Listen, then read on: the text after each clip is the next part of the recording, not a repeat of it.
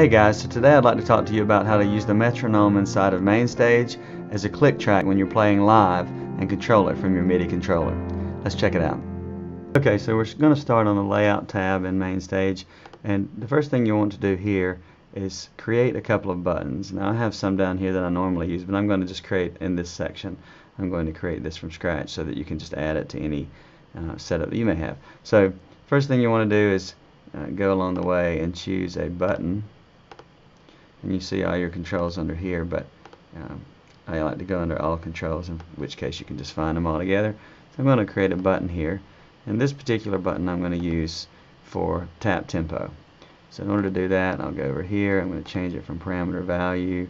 I don't really care that it has anything on this one because I just want to tap on the button and I know what it is. So we'll go here and we'll make this one our tap tempo button.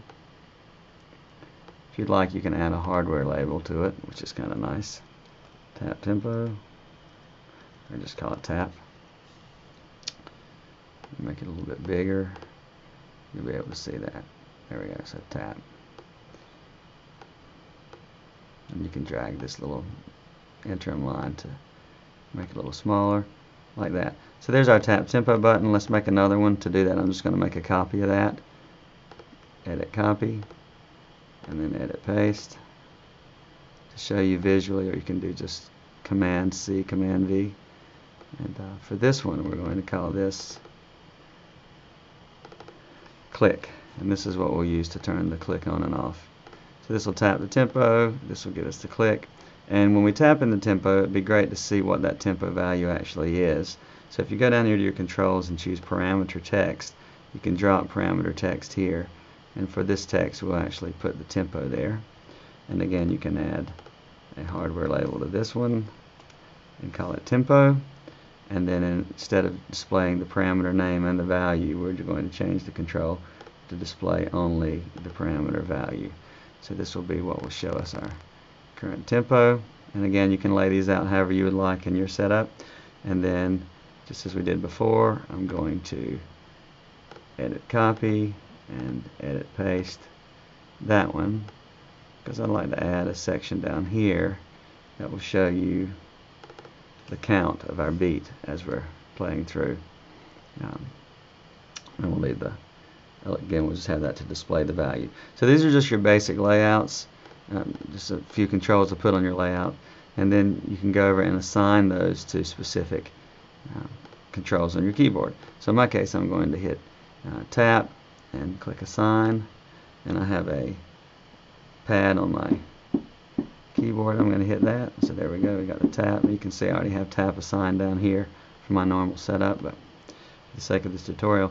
And then for click, this is going to be like more of a toggle to turn the click on and off, so I'm going to use this button to do that. So I press that button a few times to toggle that on and off, and if I turn these off, you can see I've got a signal coming there and a signal coming there on tap.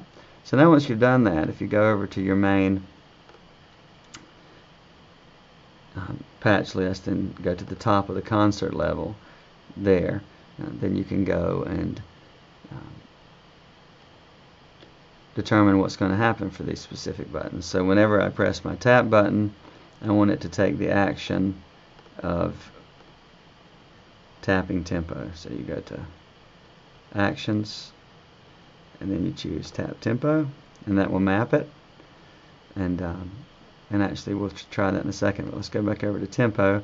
For this one, you can say that the actions, you would like this to display the current tempo, whatever the tempo happens to be. And the way that works is if you go into and choose tap tempo on a display only item, it'll show you the tempo. If you choose tap tempo on a button, then it'll allow you to set the tempo. So that's how that works. So I have those both assigned.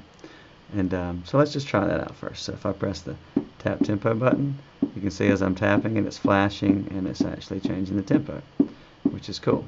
So now if I want to turn on the metronome, now go over here to where it says click, and again we have that button assigned already. But when I press that button, what I would like it to do is I would like it to turn on the metronome. And let's go down here where it says metronome, and when I press that, you can hear the metronome kick in. So there you go. Press it again, it turns it off. Now one thing to note when you do this though is that turning the metronome on also turns on the play button for MainStage, and when the play button is on, then in the background, even though you don't hear the metronome playing, it's still continuing at the normal beat. And that may be what you want, it may not be what you want.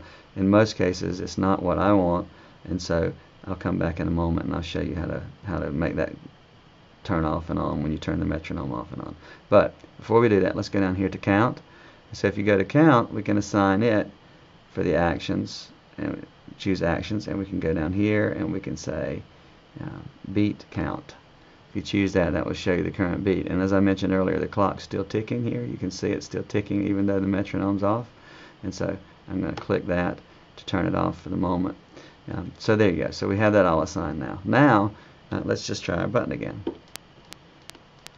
Okay, see? So now we have the metronome going, and you can see here that the play button kicked off when I want to turn the metronome off. Press this again, and it keeps going. But I don't want it to keep going. So since I don't, let's go back over here to this button. And not only do I have this button mapped to turn the metronome on, but I'm going to add another mapping. And this mapping is going to be to actually, and I hit the plus key here to add a new mapping. This mapping is going to be to play stop, and that'll press play or stop. So when I press that, and now watch when I press it again, it stops it at the same time.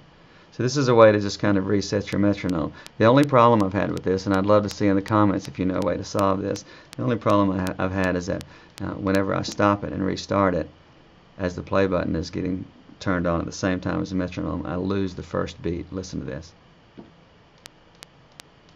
So I lose that first beat. So if the first beat is important to you, then you'll want to maybe figure out a way to do that. And if you do, let me know. I'd love to know. So with that, that's how you can actually set it up and enjoy having a metronome that you can use live and even tap your tempo in. Now for some patches, let's talk about tempo for a second. If I go into, for example, this patch, Worship Fundamentals, if I go over here, you can have the patch to automatically force the tempo to a certain tempo.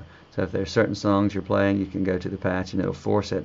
And as you notice, the tempo changed immediately to that tempo that I had set. And so then when you're ready to play for that, with that particular sound or that particular song, you can just a little bit slower, and then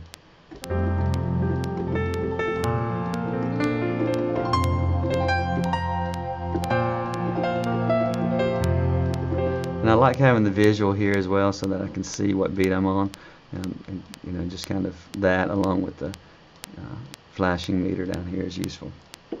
Okay, and the last thing I'll show you here is how to actually set the characteristics of your metronome. If you go to the concert level here and you click on metronome, and then you click on this little metronome button, it'll pop up and it'll show you some different options for your metronome. If you recall the default, and this is probably what you heard when you were doing this earlier if you're following along. So there's that kind of default click that they have in MainStage, but there's several others. I like a lot of these. If you've got a kind of a more driving song with some drums in it, you can do kind of a kick drum thing going on there that'll give you a little more percussiveness to what you're doing. This one's nice.